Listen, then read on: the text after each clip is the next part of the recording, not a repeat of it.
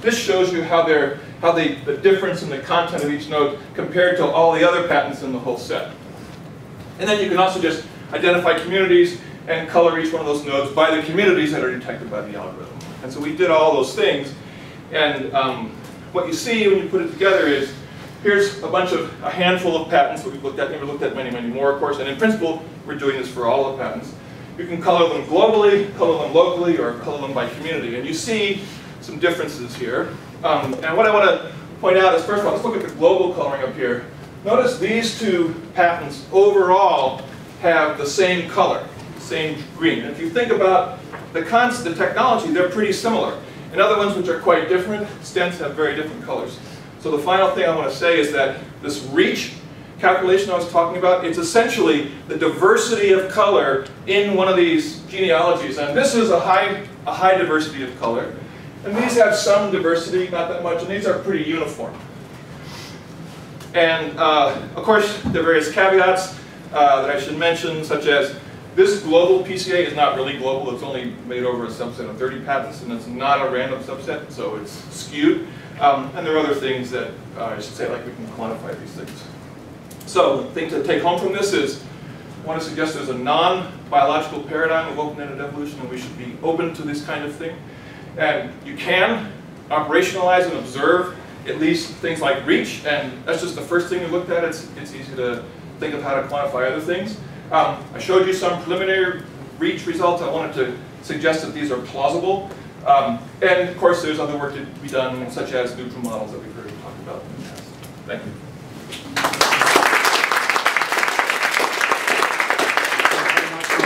Time for one very quick question whilst the next speaker gets set up. Hiroki? Yeah, very interesting work. So have you looked at the distribution of the semantic content in the 200-dimensional space over time? Are they penetrating into the underexplored areas over time? Yeah, that's ongoing work, and part of the, so if you look at, if you have a very coarse resolution in the very beginning, everything is represented, but some are more represented than others. But if you have a more fine-grained resolution, what we're hoping for, and what we're looking for right now, is a way to see when there are regions of this trait space that are unexplored and unoccupied and then become occupied, because that would be the opening of a new region. And so the technology is all set up to do this, but these results I'm showing you were produced like last night, and so. Thanks, Mark.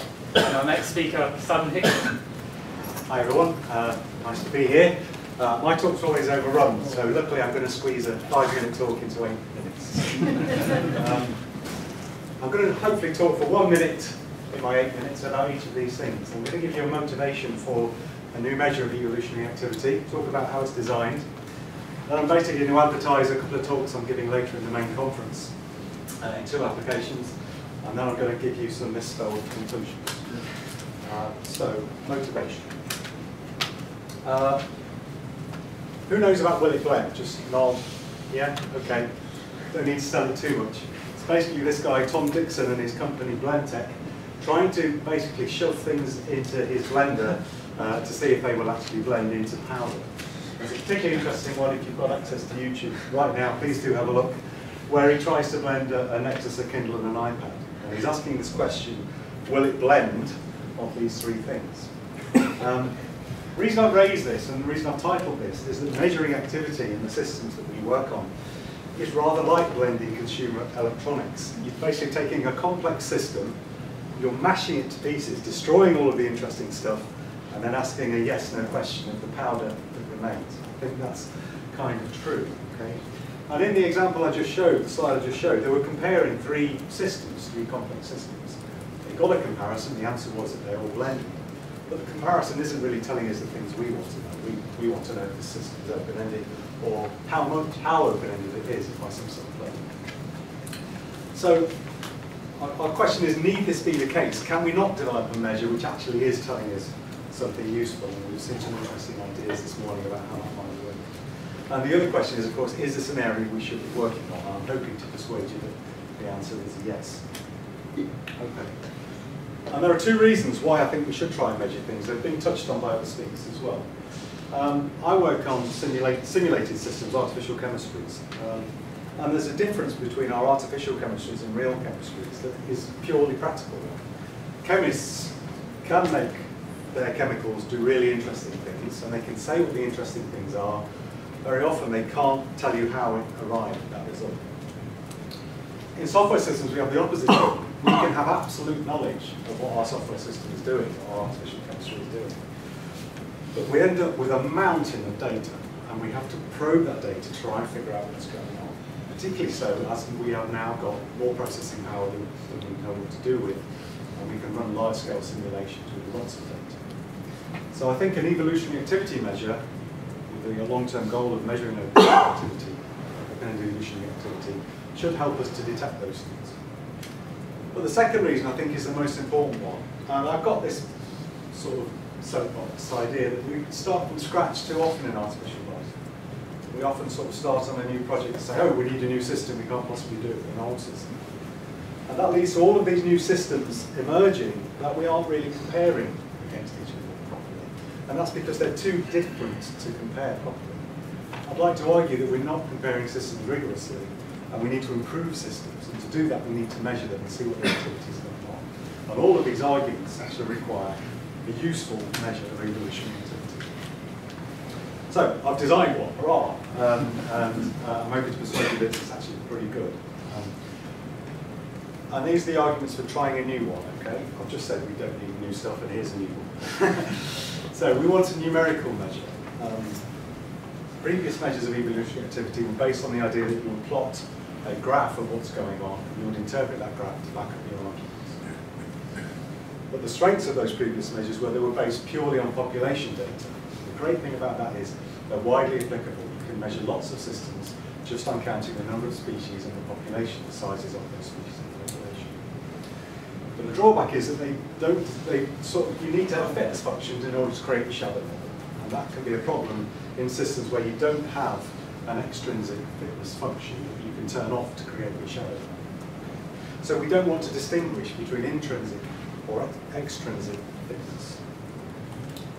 So here is the measure. Because I'm giving 2 talks later in the week, I'm going to just say this very, very quickly.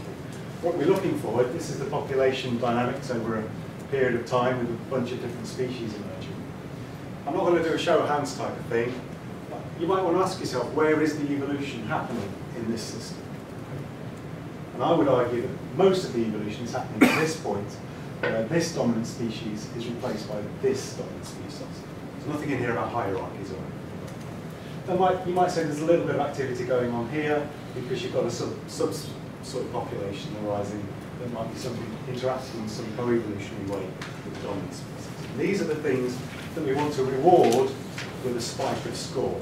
Okay? And the maths over there allows you to do that. And the other good thing is that you can add these spikes together to get a measure of the activity and a whole simulation. A single number that tells you that this simulation has created this much evolution. Kind of really low level, will it blend stuff, but it can be useful if you're running lots of simulations because you can see which simulation is doing the interesting thing. So I've run this on 2 examples. The first example I've done on Tierra. The second example is our own string mall system. The Tierra talk is on Wednesday morning. The string mall talk is on Thursday afternoon. Please do come along if you find this interesting. It's quite interesting that Tierra is an emulation of life and not a simulation. And the work I'm going to be talking about on Wednesday on identifying things I'm calling biases in Tierra that influence the evolution of the system on planet waves. Those are the sorts of biases I identified. But what we did was we ran 100 long-term simulations of Tierra, 10 billion time steps, in its standard configuration. Then we removed those biases and ran 100 long-term simulations with those biases removed. And we got this distribution of the evolutionary activity score. And what you can see is that original Tierra does this kind of interesting thing. But debiased Tierra, you get this bimodal distribution of evolutionary activity. And the measure allows us to look more closely at what's going on in this area and see if there's actually something interesting going on, which is really useful in these days of high-performance computing, big-based systems, massive simulations. The other example I'll be presenting on Thursday is to do with string mall. And here we were looking at a topic that I'm quite surprised hasn't been mentioned yet this morning, and that is to do with the conservation of matter. So here we implemented, will someone mind shutting that door, please? Here we implemented conservation of matter in string mall. and tried different ways of implementing it in an artificial chemistry. We fixed the concentrations of all of the opcodes to be the same amount. We evolved different concentrations, and then there's a little surprise at the end that I'll save for the talk. But basically, the measures allowed us to ask these questions of a system and change them. And that's kind of important because it means that we've got a way of trying to incrementally improve our A-Life systems that previously didn't exist. So please come to those talks. Conclusion. We have got a useful measure for comparing systems and improving designs. I think this is really exciting and important. It's useful for finding examples of activity of some sort in large data sets from our simulations. But I want to emphasize, I don't think this should be used in isolation. We need more measures. Open-ended evolution is, of course, multi-objective, and a suite of these measures, I think, is really important. Final thing I want to say, if we get a suite of these measures together, we have the potential to create a meta-evolver for open-ended evolution, and I think that's really exciting. Thanks very much.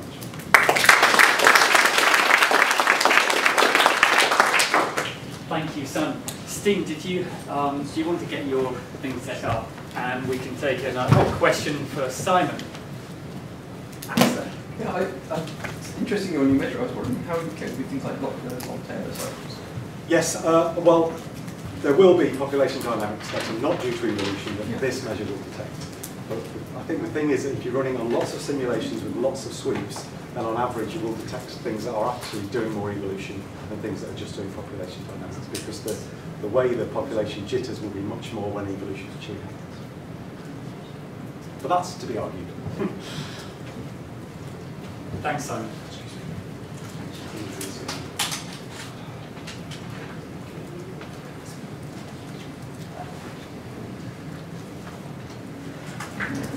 Right. Okay. So I'll try to extract some lessons from the bottom-up construction of minimal life we've been trying for a few years, and I'll sort of make the conclusions right up front.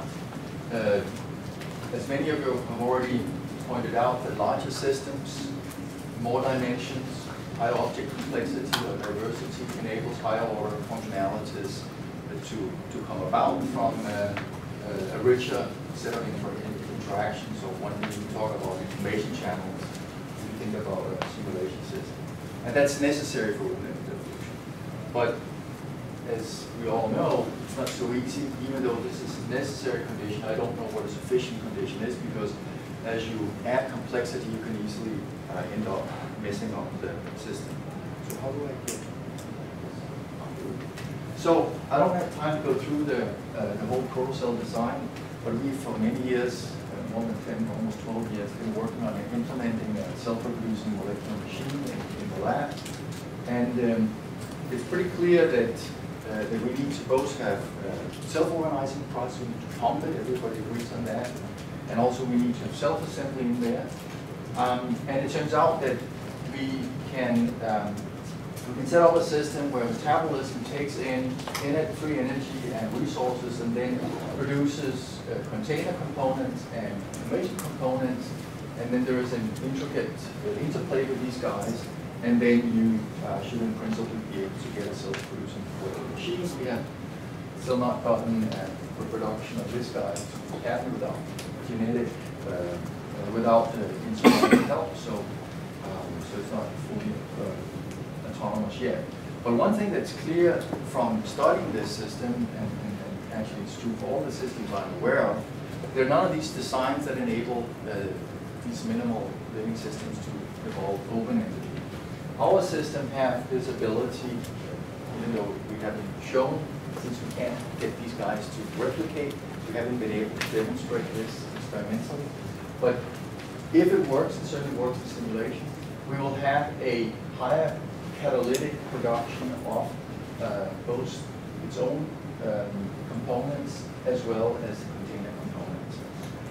So we won't have a open-ended evolution apparently in this system.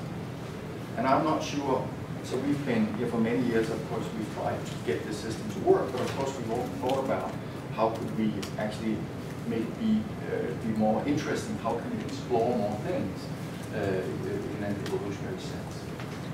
So I'll just take a step back. we stumbled upon a problem. How do you? It's a sort of related problem. How can you get higher order emergence? How can you get structures that assemble into to larger structures that then assemble into larger structures? So through the interactions, you get more, you get higher order interactions. Functionalities. And I'll just give you a simple example. If you have some of you have heard this many times, but I still think this is how I get intuition about it. If you have monomers that potentially can be put together to polymers, if you look at them by themselves, then you cannot observe elasticity or permeability if you have these individual objects. However, if you put them together, some of these objects together, even if there's no elasticity in the bond between them, then if you have this second order object that composed of the monomers, this polymer, you can actually measure, you can observe elasticity simply because there are many more folded states than there are stretched states if you put it in a suspension. If you then have two different kinds of objects, so one of them likes water more than the other one, then you can form vesicles, you can form micelles, and then suddenly you have a third order structure,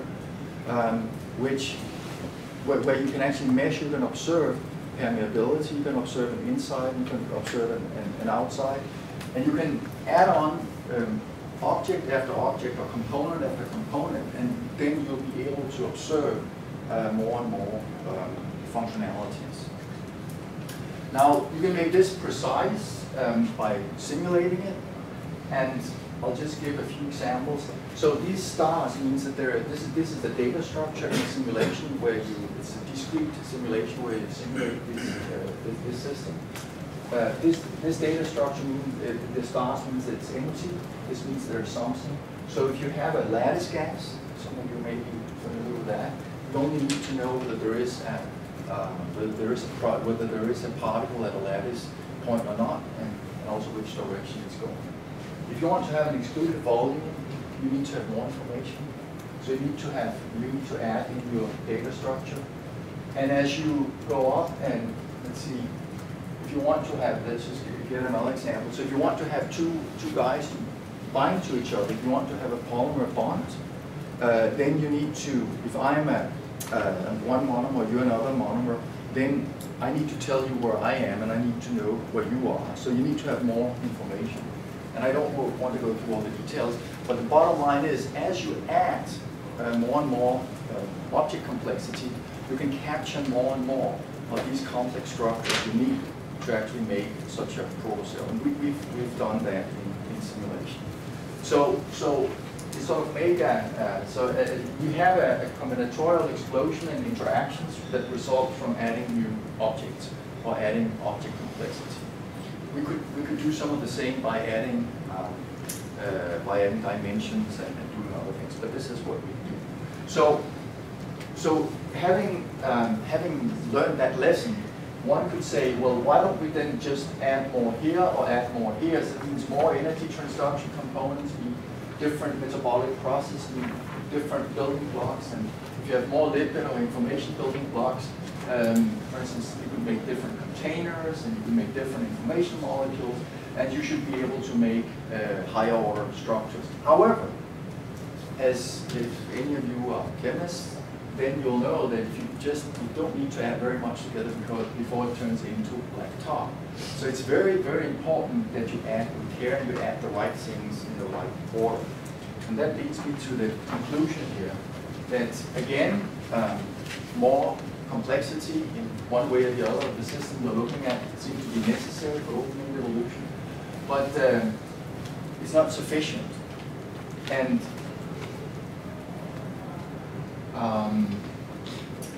yeah, so and in which order, both which kind and which order you add the components is not arbitrary. So then you can start asking, well, is it this good component inclusion ability a property developed by the living system, or is it a property of the fitment landscape? And there are people that has been promoting those perspectives, and I don't know. So I guess so I'm asking, are we left with trial and error? I mean, can we say anything more about this sufficient? I mean, we all know, it seems like there's consensus that we need to have more complex spaces. So that was my 5 cents. Thank you.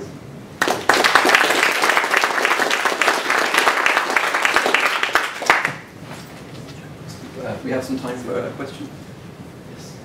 I wonder if your conclusions, Steen, put you on one side of the metabolism first versus genome first debate. What? You know, in the origin of life, some people say it was metabolism first, some argue that the genome came first. Of course, you cannot have, it has to be metabolism, because without energy, nothing moves without energy. It's ridiculous to think that you can do anything without energy. So then there's no control. That's There's no what? There's no, your final paragraph saying you need some means of controlling what comes in first. That's why I was asking the question. No, but see, there is, but okay, it's of course much more complicated than that. But you need to have a driver. You need to have a driver that before you can actually develop some what we view as information in modern life. No question? Sorry, we have time. Yeah. Steve, I have a question about your the necessary condition up there. Yeah. If in order to get more and more kinds of evolution or higher and higher complexity, you have to make the elementary objects more and more complex. That somehow that doesn't seem like how it happened in reality. You know, I assume that we started. I mean, can you talk a bit about this? Can you see why it doesn't seem like it happened that way? You know, you have physics and chemistry. You have it. It's just fixed forever. But no, but you start out, well, what we're doing here, we're starting at the bottom. So you know that the atoms, they're made out of a certain number of protons and neutrons, and a corresponding number of electrons. And I think we can't do much with hydrogen. You need to add more, both neutrons and protons and electrons. But of course, the question is it necessary? I think several of you have already mentioned this. Is necessary to have an infinitely large system to have open-ended evolution, or can we sort of, or does the system become large enough so we can't? It's sort of open-ended for us if we just reach a certain level. But I don't know. It's a good question. I don't know. Thanks very much. We'll continue that at lunch. Emily, Dolson.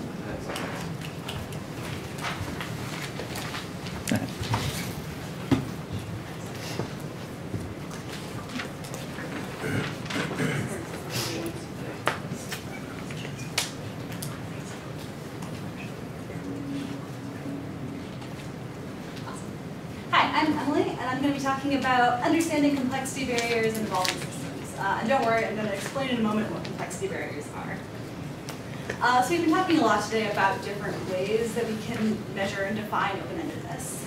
But I think very informally at a high level, we can all agree that we want it to mean a system keeps doing interesting things. So in order to use that, first we have to define keep doing. And there's a fair amount of consensus that we can measure some quantity about a system and see if it appears to exhibit unbounded rather than asymptotically bounded growth. So for instance, here my co-author Mike Weiser was studying fitness in a group of E. coli that has been evolving for over 60,000 generations now.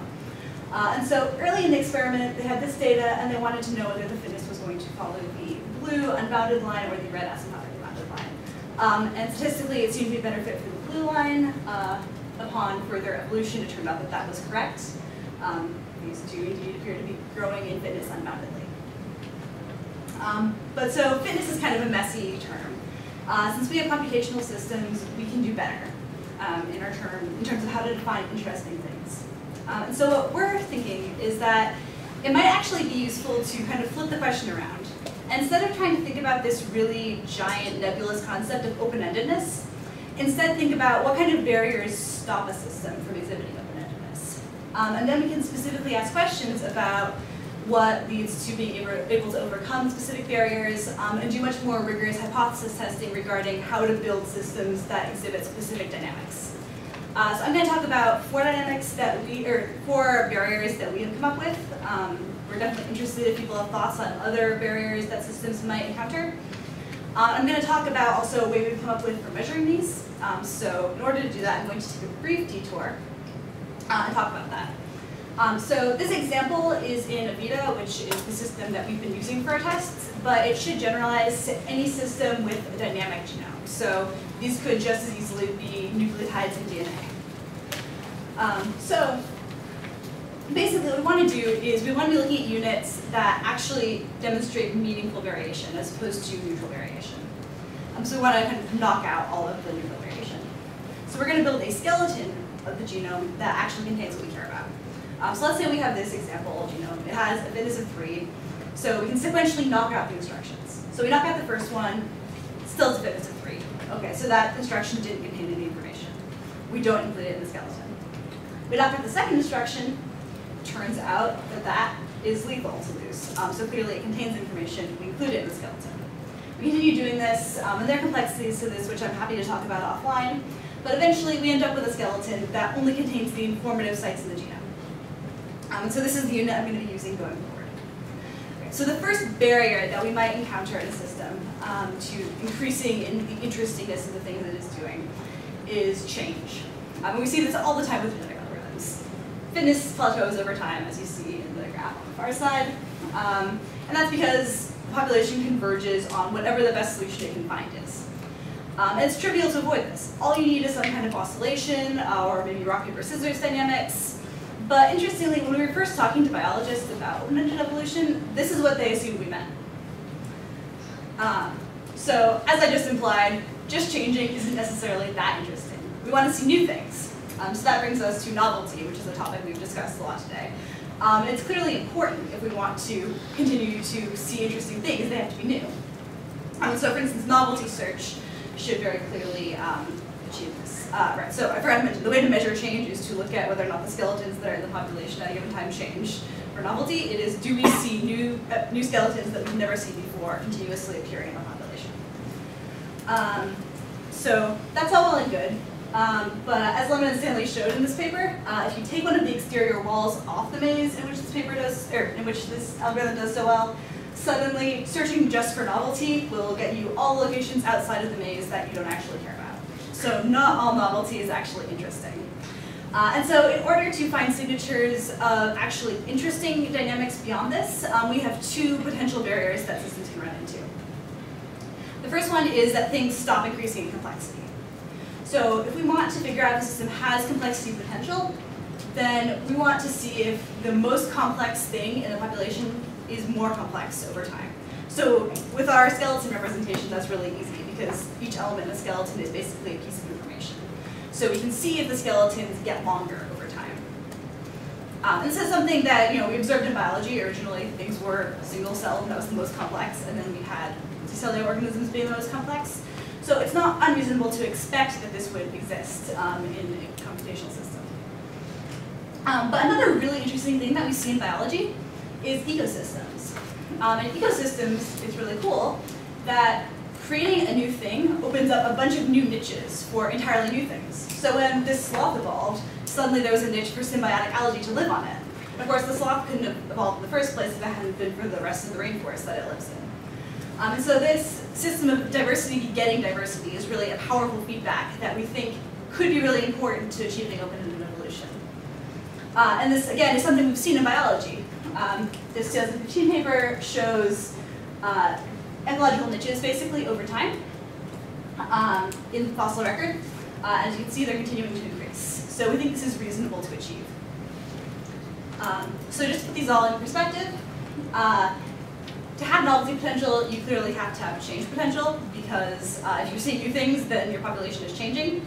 Complexity potential and ecological potential both also require novelty potential, because if you're seeing more complex things, then clearly you're seeing new things, and you're seeing a greater diversity of skeletons in the population, which is how we measure ecological potential, then clearly some of them must be new.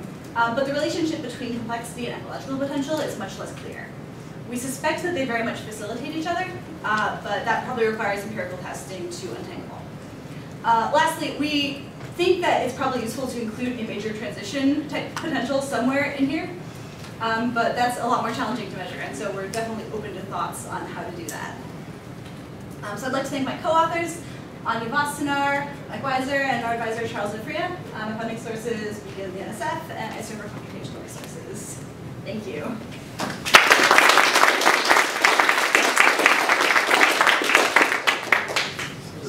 Hopefully we have a question. Yes? So when you were doing the linear knockouts, did you try any multiple knockouts? Did you see crossover effects? Yeah, so we also test for 2 position knockouts, and that definitely can have an effect. Sometimes there are 2 things that are canceling each other out. So if removing both of them has no effect, then we remove both of them. Any other questions? Yes. What about the environment? Have you been varying the environments also? Right, so we think environment is a really important factor that will lead to a system behaving differently on these metrics. So we've been running some really preliminary tests. The data isn't all back yet, it's like currently running.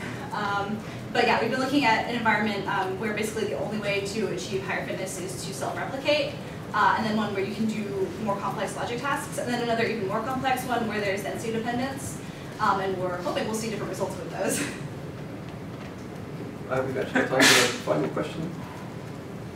Yes. So I was wondering if it's possible for in your framework to include the historical view to characterize those things. Because if you measure diversity or the complexity, it's just one-shot measurement in current configuration, right? But the novelty has to be defined in view of what happened in the past. Right, as this change. So the way that we're evaluating all this is we're loading in, everything that has ever existed in the population. Oh, so you are including the whole. Yeah, so this is like we do each of these measurements for every 10,000 generations, for instance. Okay, thank you very much.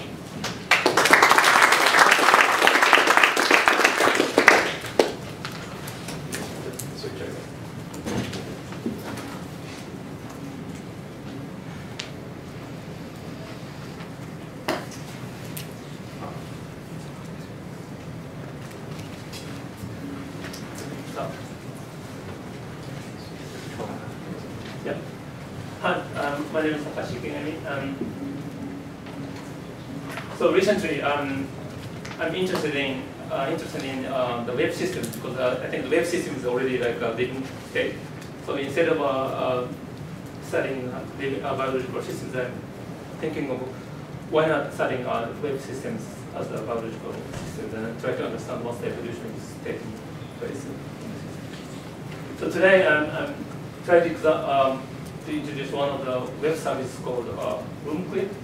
RoomClip is one of the photo and interior design sharing web services. So this is photo, and there's a tags that is associated with the photo. Right? The user is uploading photo and putting like a mood alone or clown or entrance is partially describing what the photo is about. It's from 2014 May 25th. Then it's quite recent. This is the photo, and the numbers of tags is increasing. And tags is becoming more interesting, right? This one is the entrance, and this is okay, but allow me to like all at once, or this review storage space or giraffe, I don't know why he put it there. So the increasing the interesting tag is the one interesting aspect of evolutionary processes is this web service. So we look into the cloning for 2 years, 3 years, and then what happens in this web services. So numbers of the distinct tags increasing like yielding Simon processes, and also a number of tags per each photo is increasing from 2 to 3 to like 10 or 11 or 12.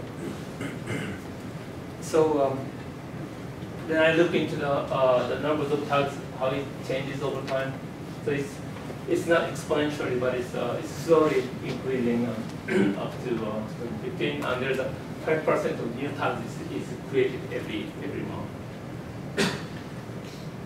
So one of the interesting points here is that a tag is created at the very beginning. This is when the tag is created, and this is the measuring the statistics of tags for each year. Then the tags created at the very early stage of the services is surviving all the way through. And the new tag is created every year, and so the evolution is a combination of very old tags and quite a recent tags. So it's a combinatory evolution of tags. So each photo has very old tags and very new tags associated with them. So when you draw like this phylogeny by a co-occurrence of frequent tags, so this is the phylogeny from tags. then you can see very old tags like a lounge and a kitchen, and then new tags is associated with this one. So it's a occurrence of those basic tags with new tags. And you can see some of them has a bunch of fun out of it, and then some of them are not. So there's some sort of effect. One of the important tags having more tags to associate with. So this reminds me of a genetic fusion I published the paper with Quinny already 25 years ago. Is when one of the strain emerges, we call it modular sequences. And once this one appears, then it can combine them with other sequences to accelerate the evolutions. So the evolution is not just constantly increasing, but it's like a pancake. So it's going up, then new tags that emerges, then it's going up. So this is one of the characteristics of also happening in this web services. So now again, we try to look at the phylogeny from photos. So each node is now its photos, right? And some of them has a clear phylogeny, but as Mark described, there's no direct reproductions. So because it's also always mediated by the human. So this looks like this is parents and this is a child, but it's not. Right? It's mediated all by the humans. Still, there is a phylogeny emerges in this photo, which I think is interesting. Like if you know about spin glasses, this metastable state has an interesting phylogeny from one to the other. So there's a memories and history in these tags. So like this one, right?